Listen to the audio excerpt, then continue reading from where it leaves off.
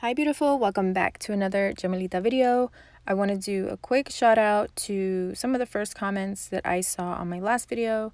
And the first one goes to Sans the Skeleton, Janisha, Harry L, hopefully I'm saying that right, Purple Panther, Lisa, Darby, My Nails by Jonah, and Millie's Nails and more. Shout out to you guys. Thank you so much for always showing support, okay? Today I did a little bit of a freestyle, something different. But the main thing I wanted to show you guys was how forgiving these colors are. I got questioned, I forget, shoot, I forget your name, but I got a question about seeing the colors. So I decided, let me just do something that shows all the colors so that I can swatch them. And also the cover, the blush, I think it's cover blush. Is it? I show it on here. And, but yeah, I just wanted to show you guys everything so you got a good idea. But you guys, these colors are so forgiving. If you mess up or you feel like, okay, I didn't blend that right, you can go back in and fix it. It's buildable and it's just, I don't know. They're so forgiving. That's what I noticed with the colors, okay? And the star of the show for me is this clear. If anything, if you're going to get a starter kit or anything, you want to get, colors are always great.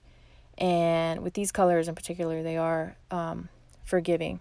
But to find a good clear, I'm telling you, I am stuck with this clear. I've tried a lot of clears in my life, clear acrylics. And I love this clear. It is so buttery, it's easy to work with, and you'll see when I'm applying it, it does exactly what you need it to do. If you guys do decide to get it, if you're intrigued or you're curious, use my code. It gives you 15% off, so just keep that in mind. Another thing is, I want to make clear, I bought these products right here and I was using them and playing around with them at home, and I was the one that reached out to them so that they can work with me, and now I'm able to provide you with the coupon code. So I just want to make that clear, okay? It wasn't that they didn't send it to me or anything like that. I reached out to them because I loved the clear so much, and obviously these colors are pretty for this time of year. But yeah, just wanted to put that out there. And what else? So, you know what? I was a little upset that I put glitter on this nail. I should have just left it clear, but we were just freestyling, so it's fine. I'm really just trying to stall here because I want you to see the clear application. Look at this. See how it barely moves? It's like, okay, you put me here, I'm going to stay here, and you tell me where to go. That's basically what this is.